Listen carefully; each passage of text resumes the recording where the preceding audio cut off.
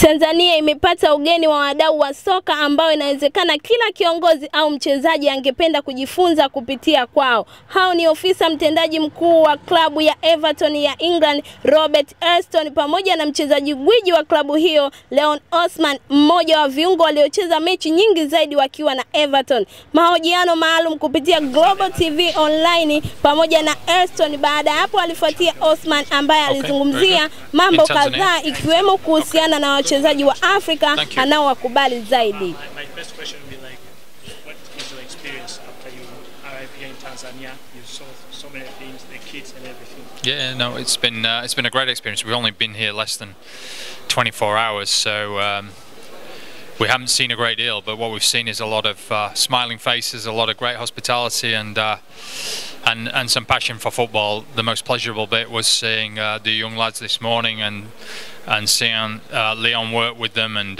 their passion for football, their dedication, you know, what they've actually achieved, the standard they were at. So that was really nice. So we had a great first impression.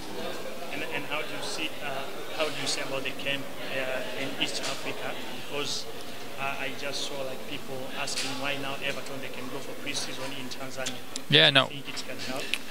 I hope so. I mean, I think the game, we're really looking forward to the game, which is July the 13th here in Dar es Salaam. We're really looking forward to that. In many ways, that's the introduction of Everton into East Africa. So we are hoping that's the start of a great partnership. We're hoping it's the start of many more new Everton fans. So the game is a great opportunity for us to tell this part of the world what Everton's all about. It's a chance for us to introduce Ronald Koeman and our fantastic first team squad. So hopefully, and I'm sure it will, it'll kick off the partnership in a great way. And then you have a chance, you give the chance to play with the champion of SportPesa Super Cup. Yeah, no, I imagine that's quite a good prize, and I'm sure those games are going to be fiercely contested. So that's great that SportPesa have created that tournament, and we're looking forward to playing the winner. I'm sure whatever the outcome of that is, it's going to be a great game on July the 13th. But I would just wish all the clubs competing in that, you know, the best of luck, and we're really looking forward to playing the winner.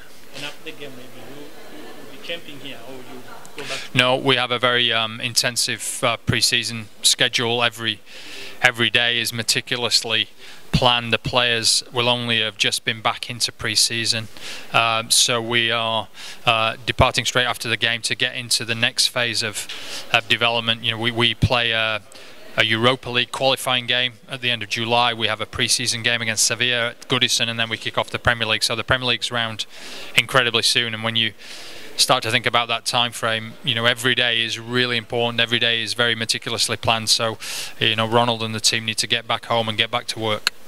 Yeah, and if you see in your Premier League, you can see Everton in the middle, like 6-7, 4.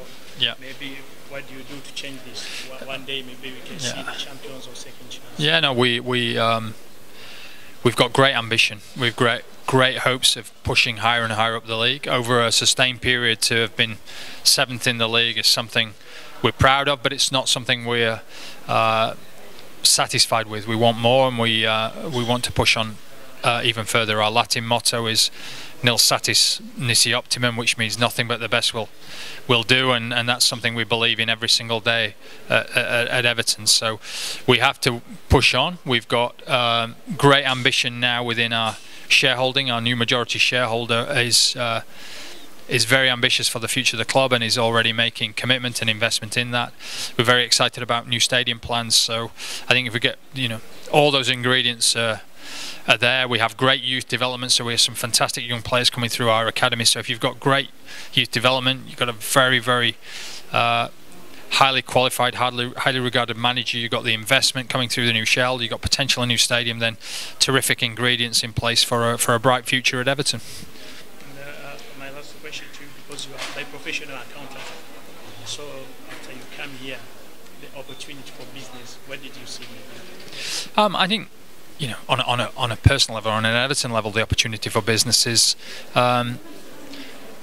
largely, you know, our relationship with SportPesa and Everton will work to introduce Everton Football Club to the people of Tanzania, the people of Kenya, the people of East Africa. So that's an opportunity for us to grow our fan base. One thing we're working on right now at Everton is a membership scheme, and it will be a membership scheme that is tailored very much to different markets and different territories. So in the fullness of time, I think people in this part of the world will be able to subscribe to be an Everton member with some content that is relevant to them. I think we also, welcome the opportunity to talk to consumer brands based out in this part of the world, because what SportPesa is proving is that football is a great conduit to have a dialogue with its consumers, and to be able to talk to other East African brands about how we can help them grow their businesses and meet their marketing challenges. That would be terrific too. Thank you. Maybe another question. 400 games for the Premier League. It's not a small thing. Maybe how did you manage it? I managed it by setting goals. I'm not really one to set massive. I was never really one in my career that wanted to set massive goals, but I always needed to do more. So when I was trying to get in the first team, I wanted to play one game. I said to myself, just get one game in the Premier League, and then when I played one game, I wanted 5. And then once I got 5, 10 and 50 and then 100, and even once I'd played 350 games, I wanted to play 400. I needed to get to the next level. So just by always having that drive and that desire to want to do better and want to achieve more for yourself, that helped me play so many games for Everton.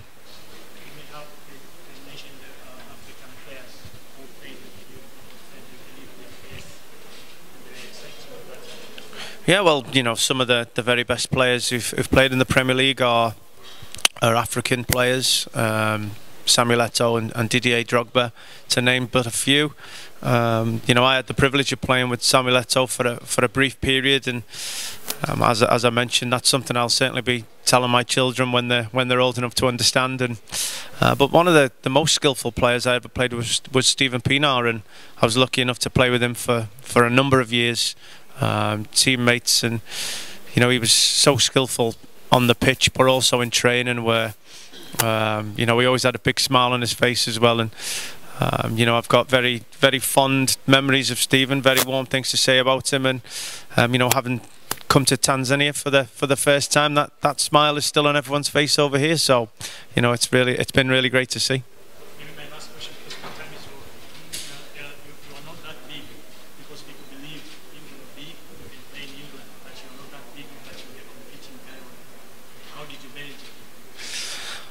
Well, thank you for telling me I'm not that big. Yeah, it's always been difficult. Looking when you line up in the tunnel before the game, and you're looking across to the guy you're playing against. So most of the time, I was looking across and up. I've actually got a bad neck now from all the times I did that.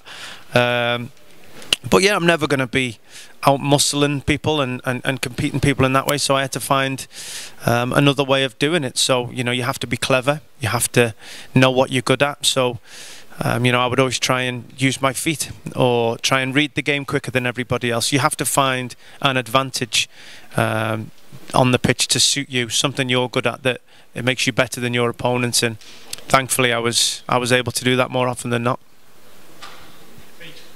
Okay, thank you. The guy was there. Just one more here. No problem. One more picture.